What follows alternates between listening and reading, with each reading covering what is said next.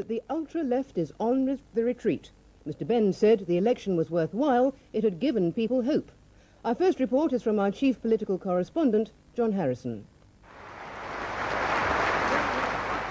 It was a massive victory, and Neil Kinnock and Roy Hattersley will now use the result as a mandate to move Labour, no doubt with some opponents kicking and screaming, in the direction they think necessary to enhance the party's election prospects.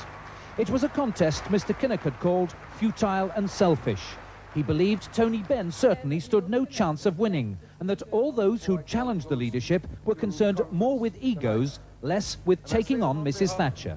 We want to use this great victory, for it is a great victory, given to us by this party, to secure the greater victory at the next general election. That is what we are dedicated to doing, determined to do. The leadership needed to do more than just win. It had to secure a convincing vote of confidence, and it did. In the event, the unions turned heavily against Tony Benn, virtually ignoring him. Voting by MPs highlighted Mr Benn's isolation at Westminster. They backed Mr Kinnock 5-1. Out in the constituencies where Mr Benn had expected most support, it was the same story, 5-1. And the overall result to emerge from Labour's electoral college was just 11% for Mr Benn, 89% for Mr Kinnock, a massive vote of confidence. It is an extremely satisfying result, most of all because it very certainly is a direct mandate for unity and for change. Mr Benn had accused the Kinnock leadership of sacrificing true socialism to suit Mrs Thatcher's agenda. He's accustomed to being defeated, ignored even, but that hasn't and it won't stop him fighting, as he sees it, for the soul of the Labour Party. Well, I think being a democratic party, you don't just elect a leader and let him do what he wants. We have a thing called a party conference, which is meeting at the moment, where there will be votes on all the questions, and we shall have to see by the end of the week what the decisions are on these matters. Neil Kinnock's ability to fight off Mr Benn was never in doubt, but more important for the credibility of the Dream ticket was by what margin Roy Hattersley would beat John Prescott. It was convincing. The unions ignored Eric Heffer and backed Mr Hattersley 4-1 against Mr Prescott. MPs' loyalties divided almost equally between Eric Heffer and John Prescott, but Mr Hattersley took the lion's share. And in the constituencies, Mr Prescott again beat off Eric Heffer, but with Mr Hattersley well ahead. The overall result, Roy Hattersley keeps the number 2 job with nearly 67% of the vote. I don't believe the party would forgive them if, having had this turbulence for 6 months, having had the diversion from the real job for 6 months, and then been beaten pretty thoroughly, I mean 9-1 and 3-1, if they were to start all this again with the damage it does to the party, I think it would be the people out there, the card-holding members of the party, who would be far more angry about it than I would. Well, we've had the result. I'm pleased with the level of support that I've received in today's deputy leadership contest. We fought a good campaign. John Prescott saw himself as the campaigner with close links with the rank and file. But the leadership dismissed him as a troublemaker who, by his challenge, was undermining the party's public standing. Tonight came words of reconciliation. The party has made a democratic decision. That's for all of us now to observe that decision and get behind the leadership to beat Thatcher at the next general elections. That's what I intend to do in the shadow cabinet in the future. Mr Kinnock's personal standing in the polls is low, with voters questioning his credentials for becoming Prime Minister. But more than once, he's had to prove his willingness to tackle problems within his own party, like this afternoon when faced with hecklers. I will have order. I won't have chanting. This is a democratic party. You will act democratically. Mr Kinnock and Mr Hattersley can afford to feel pleased with themselves tonight, with one contest well and truly won. But before the next election, there are battles still to be fought over key policy issues.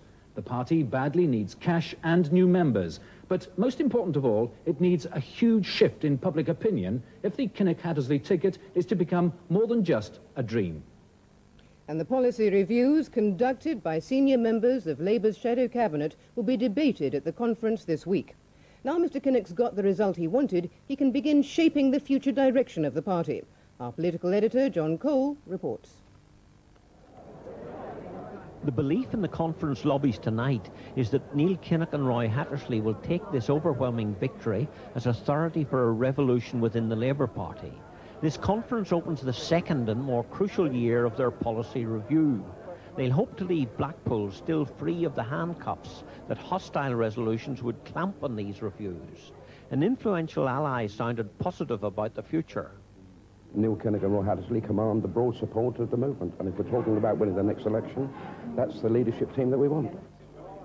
The Shadow Cabinet has a tough year ahead. John Smith, who's a political bruiser, is savaging the economic record of a Chancellor who, for the first time, looks vulnerable. But he himself needs a popular tax policy. His deputy Gordon Brown, a devout research man, knows his party's own surveys suggest Mrs Thatcher's policies enjoy continuing support, but with the first hints that some voters, especially those with mortgages, think she's gone too far. Brian Gould may run into trouble in trying to adjust Labour's industrial policy to what left-inclined intellectuals are calling post-Fordism. This latest buzzword means that the age of mass production is passing and that many people now work in smaller, often non-union enterprises. This theme may offend traditionalists. Robin Cook has to shape a credible policy on health, the government's most agonised subject, while Jack Cunningham will hope to exploit the unpopularity of poll tax. But Labour's thorniest subject remains defence. Gerald Kaufman's leading teams to other capitals in search of international opportunities to get his party off the hook of purely unilateral policies that have been unpopular with voters. Tonight, some were scornful about the left's challenge. They must have known that their candidates, whoever they were, the dope test on them was going to prove positive. The leadership gets a new start tonight, but Neil Kinnock knows that unless his policy review raises Labour's poll standing in the next year, he may face another and more formidable challenge before the general election. On their last full day in orbit, the crew of the Space Shuttle Discovery have been remembering their 7 colleagues killed in the Challenger disaster in January 1986. Mission Commander Frederick Houck and his crew of 4 paid tribute to them from space. Discovery Houston, we're with you through Hawaii. 3 days into the mission, and Discovery was on its 49th orbit. As the shuttle passed over Hawaii, Commander Rick Houck took this moment to remember the crew of the Challenger. Dear friends, we have resumed the journey that we promised to continue for you. Dear friends, your loss has meant that we could confidently begin anew. Dear friends, your spirit and your dream are still alive in our hearts. There followed this reply from Mission Control at Houston, Texas. Discovery, on behalf of the Challenger families and all of us down here, it sure does feel good to see the Challenger mission continue and America back in space. The 5 crew members had assembled on Discovery's middeck for a satellite news conference. They spoke of a near trouble-free mission, pilot Dick Covey recalling his thoughts during the launch. It's really wonderful when we lifted off. It certainly was a lot more anxiety-producing than we had anticipated, or at least I had. Throughout the entire ascent, I had forgotten what it was like to accelerate at 3 Gs for a sustained period of time, and how helpless you really feel during that time period. Discovery has 24 hours left in orbit, but already it's completed its mission to give the Americans a new beginning in space and to put the Challenger disaster behind them. Welsh extremists say they carried out a series of firebomb attacks on estate agents' offices. They're opposed to English families buying second homes in Wales. 2 bombs went off at Wellington in Shropshire. Another was found in a village in the Cotswolds. The offices were damaged in Merseyside, Cheshire, Worcestershire and Avon. The extremists had carried out similar attacks in Shrewsbury and Chester earlier this year. The body of a 5-year-old boy who disappeared 2 weeks ago in Scotland has been found tonight. Stephen McCarran went missing from a holiday camp in Ayr. His body was found by a walker in the Carrick Hills. The Canadian sprinter Ben Johnson has spoken in public for the first time since he was stripped of his Olympic gold medal for drug taking. Johnson denied that he deliberately took a banned steroid and said he intended to clear his name. Ben Johnson was being honoured by a Canadian magazine as the #1 Sportsman of the Year, and he responded to an ovation of support. I just want to say I never would do such things as they said I did. This was Johnson's first public denial of his guilt. Even I don't have to run for 2 years. I'll be able to come back in them 2 games, and hopefully when I do come back, it won't be any wearing end of the year. I'll be running my best race of my life, and hopefully I will second the fastest time ever recorded in the world. The Canadian medical authorities have announced an inquiry into the allegations denied by Johnson's doctor that the sprinter was given an injection containing steroids. Johnson has a new lawyer who will try to get him reinstated by the International Amateur Athletics Federation. By the time any inquiry is held and he is found innocent, as I'm sure he will be, he will have lost the opportunity of pursuing his career. Initially, on his return to Canada, Ben Johnson tried to remain hidden.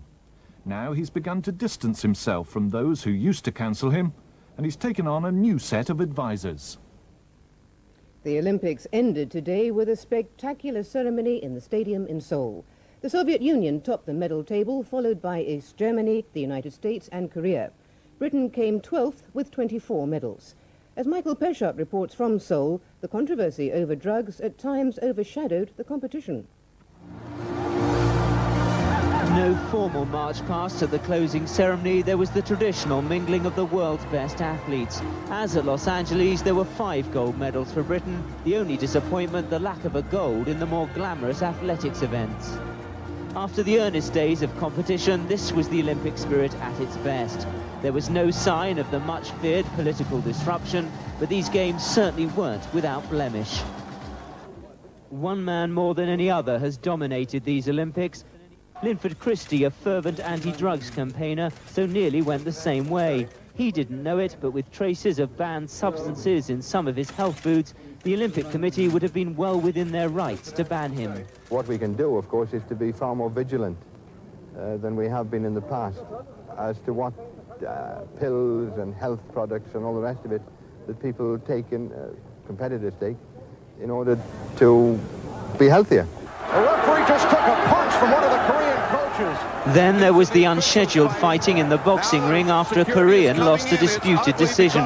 Only Western and particularly American television cameras concentrated on the event. The coverage annoyed the Koreans and intensified simmering anti-American feeling.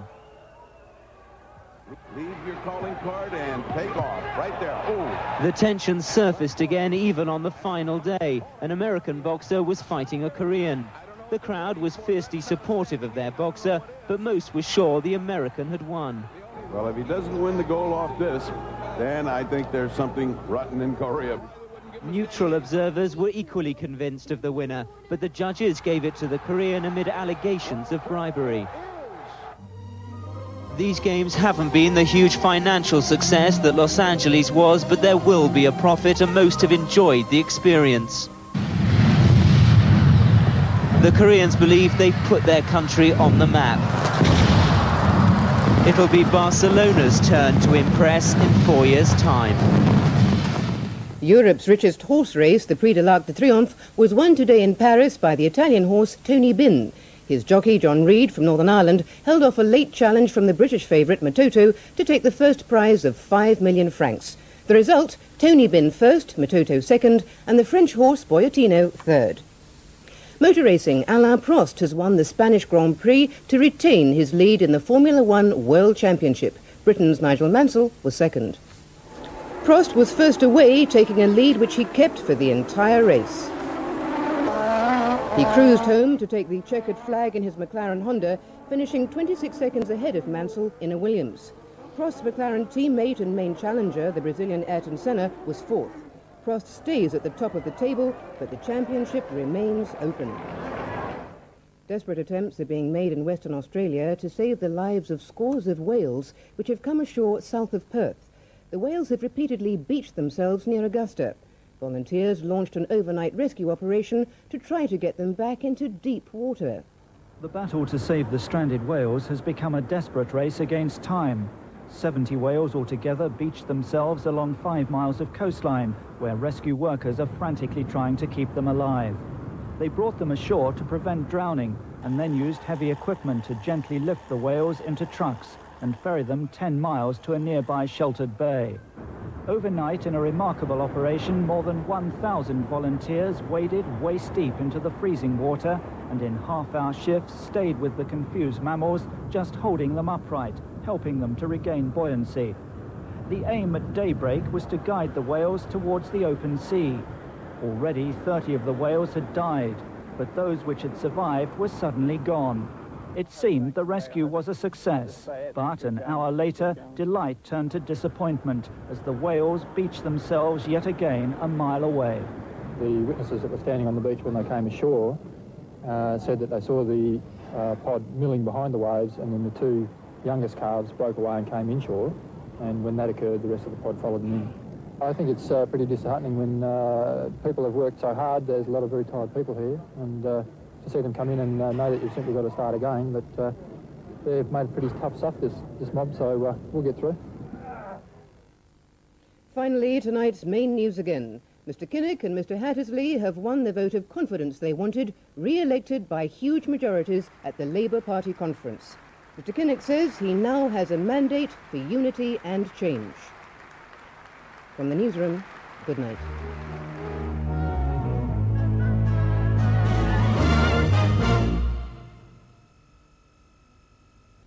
Good evening. Well, after a very pleasant weekend for many of you, it looks like the good weather's now going out with the bathwater as these weather systems begin to get in off the Atlantic. And it's this one here, way out in the Atlantic, that's going to develop and spring some rather wet and windy weather up across the country later on Tuesday and into Wednesday. Now, the satellite picture at 7 o'clock this evening shows some thicker cloud coming in from the west. So for much of Northern Ireland and Scotland tonight, it's going to be cloudy with further rain from time to time. The heaviest pulses of rain out here in western Scotland. An increasing cloud in the southeastern corner, but it should stay dry.